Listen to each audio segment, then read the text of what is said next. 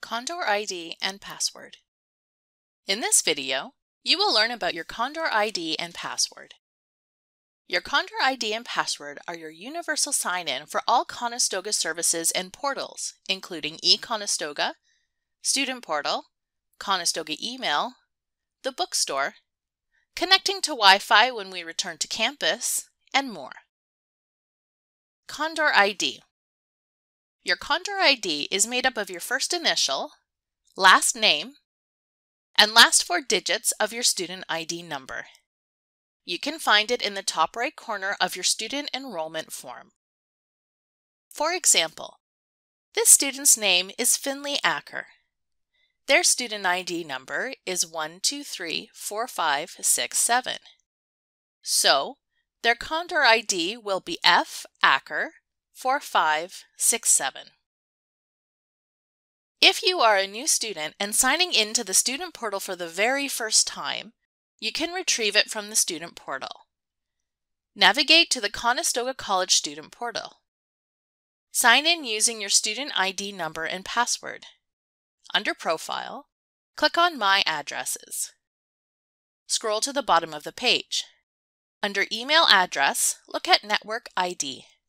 That is your Condor ID username. Your Condor ID is also used to create your Conestoga email address.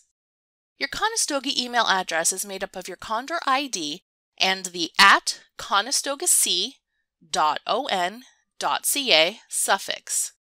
In our example, Finley's Conestoga email address will be facker4567 at conestogac.on.ca.